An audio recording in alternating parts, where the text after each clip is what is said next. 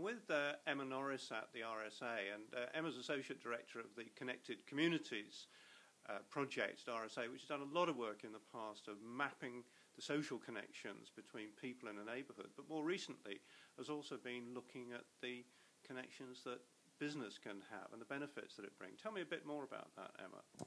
Thanks, David. We're particularly interested at the moment in the role that business can play in supporting local communities and local people. I think that the role of business has come onto the agenda in a big way in the last 6 months. We've heard Ed Miliband talk about the difference between predatory business and businesses that produce something. David Cameron just last week was talking about the role of responsible businesses in the community. But we think that so far the idea of ethical or responsible business has tended to focus on corporate social responsibility in the boardroom. It's tended to be focused at a strategic level. And we think there's a real gap when it comes to corporate social responsibility and ethical business in communities. How can businesses behave in responsible, enriching ways in the communities in which their stores, if they're a retail outfit, are based?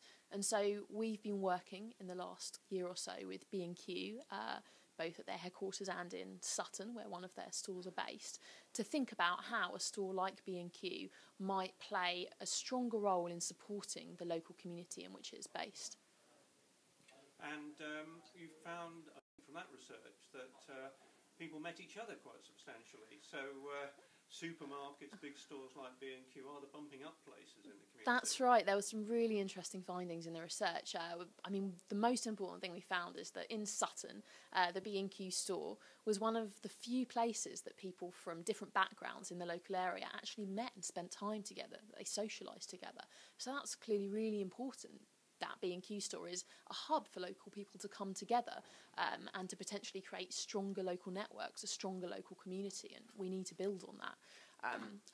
We didn't just find that the store is good for the community. We also found that taking a more kind of networked, supportive approach would be good for B&Q as well, because of course businesses are interested in the bottom line. We found that local people, if they thought that B&Q was kind of responsible and supporting the local area, were more likely to be loyal to B&Q during a recession, were more likely to spend more money in the store. So, we didn't just find that the B&Q store is a space for people to come together in. We also found that if B&Q provides the space for them to come together and to support local areas, then those customers in turn are more likely to support the local store. And is there scope for extending this approach, particularly in high streets, for example, where if smaller shops that might go under start to work together to promote themselves, to build customer loyalty, to figure out how to make the whole place attractive, then they're more likely to survive together? Definitely. The work that we did with B&Q we see as really just a case study of what's possible. And we think that our approach is equally valuable for local stores, independent stores, as it is for kind of big multinational retail chains.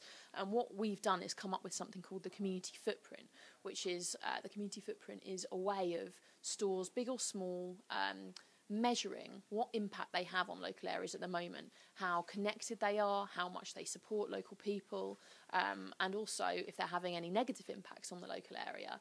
And then it helps them put together a kind of action plan for how they might move forward, how they might try and work more closely with local charities and with local people, and how they might try and make themselves a real hub for the community in the broadest sense, not just creating commercial value, but also creating broader social value for local places.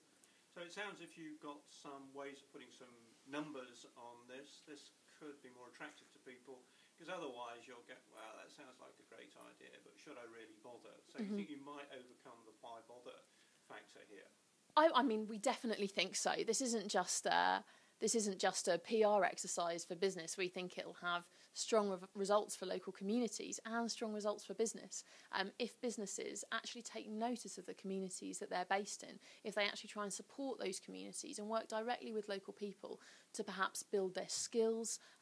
One of the recommendations we make to B&Q, for instance, is that for particularly loyal customers who have an interest in doing something in the community, B&Q might provide a small Sparks fund, might provide small amounts of funding to local people who are interested in setting up a local project.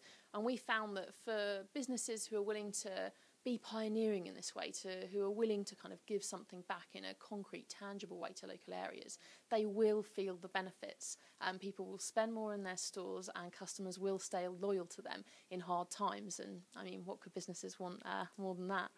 And just finally, is this somewhere that the RSA Fellows could get involved? We've got thousands of members, fellows around the country, many of them much involved, obviously, in their local community and probably running businesses. So if they would come together and say, hey, can we promote this, is that something you'd be interested in? That's something we'd be really interested in. I mean, we've just finished our piece of work with B&Q, and now we're keen to try and start looking at the community footprint and the impact it can have on a much kind of wider geographical basis. And so if there are local fellows who have an interest in this work, either as business people or as active members of their local community, we'd be really interested in hearing from them.